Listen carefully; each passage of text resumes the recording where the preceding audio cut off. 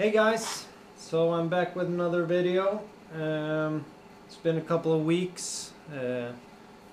Family's been sick and I felt I just had to take it easy a little bit. But now I'm back, and a friend of mine, he bought this anvil, and he wanted me to true up this surface and also the bottom surface of it. So that's a really good project for my shaper, which I haven't done anything else to but test run it. So I know it runs, but now I gotta learn the shaper, and this is a perfect job for it. So I'm gonna start by just taking my angle grinder with a flap disc and just polish off all the rust and everything, because that really eats tool bits.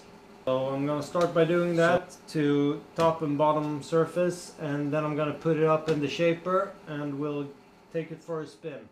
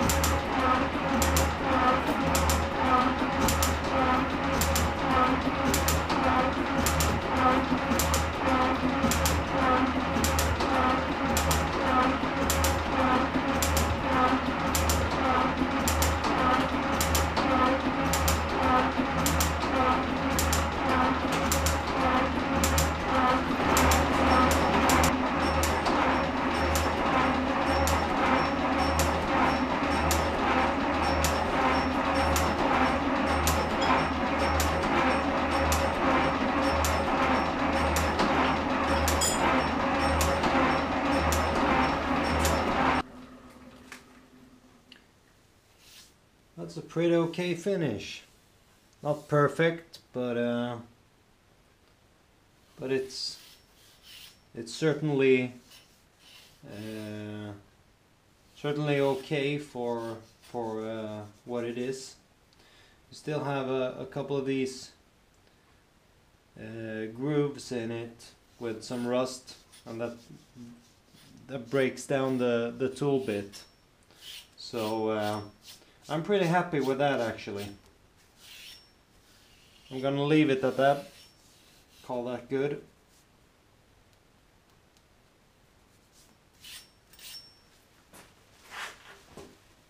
So I'm gonna flip it around and do the top surface.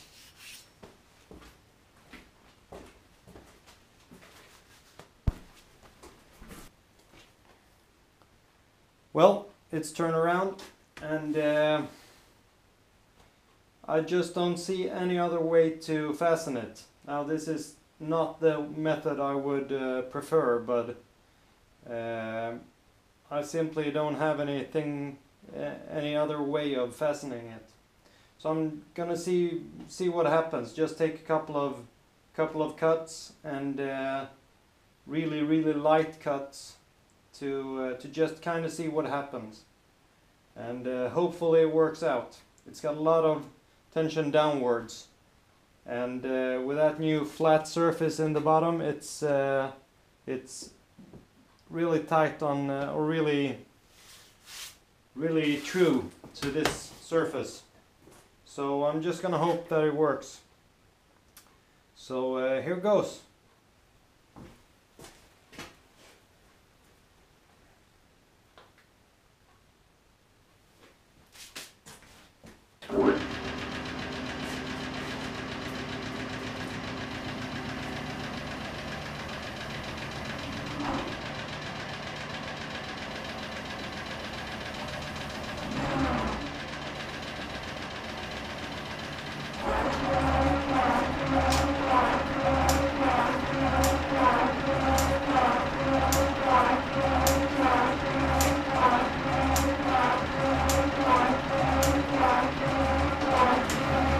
I think it's finally starting to come together now. I've been out here for a long time not getting this to work. I think it's because there's a hardened surface on this anvil, but I'm not sure. It could also be the rust that's on here. But what I've had to do is, because the high-speed tool bits, they just bounce on this surface, breaking them down and just making a very uneven surface here. But so I what I did was that I actually put an insert on this, and it seems to be working much better. You see, I have a really nice surface there, and finally I'm getting a really nice surface here as well. So I think this is gonna turn out pretty good. I just need to take off a lot of material here. I don't know if you can see it, but it's roughly 5 millimeters lower here than it is here, or maybe 4. So I'm just gonna keep grinding here, and eventually, hopefully, I'm gonna be down to making this whole surface flat. But it's really been taking a while, mainly because I've had to change tool bits and rehone the high-speed tool bits maybe 50 times or so. But finally, as I said, it's starting to work here.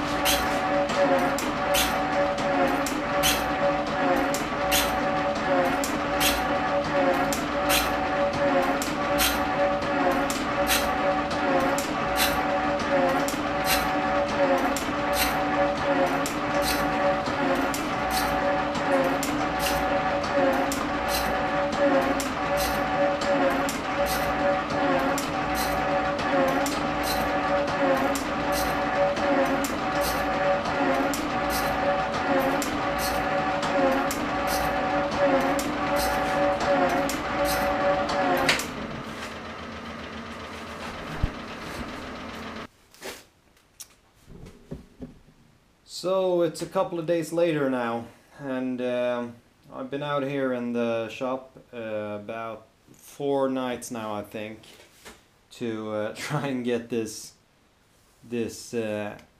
anvil to some sort of reasonable finish. The problem I'm having is that when my tool bit goes over this, and when it comes back, it wants to jump and then hit against the anvil, and that causes the tool bit to break. So I've been having quite a lot of problems with that. Now I am using a carbide insert. I've gone through many carbide inserts, and but I think that I finally have got it to a reasonable finish. So and gotten it down to a plain surface. So what I need to do now is just to take what I hope to be a last pass, a final pass. On this machine I have 4 different feed rates, and I've been running at feed rate 2, and I hope you can see this, that it causes small grooves in the surface. So I'm hoping that when I do my final pass now on the first feed rate, it's gonna make a better finish, and I'm also gonna put some oil on it to hopefully get a nice finish. So here goes, hopefully the last pass.